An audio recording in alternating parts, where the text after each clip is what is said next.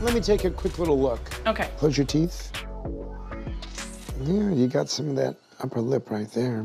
That's pretty amazing, actually. Hold that. Okay. So he took a flap like this, lifted this up, took this, and moved it over to here.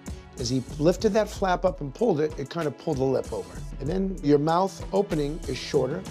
So we call the lateral commissure has been shortened. The procedure to do that is called a commissuroplasty. A commissuroplasty is changing the corner of the mouth.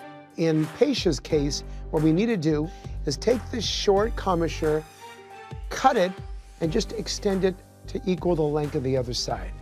We have to move tissue, move mucosa, and move muscle to make that happen.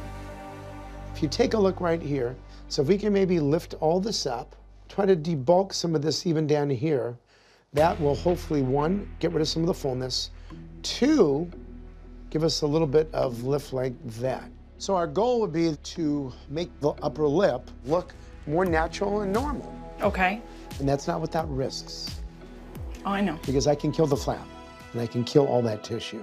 And so after hearing this whole thing we talked about, what do you think? I feel a sense of relief that you all can help me. I knew that you guys were probably the only ones I could trust to help me. Tate? As long as she feels comfortable with it, I'm definitely comfortable with it.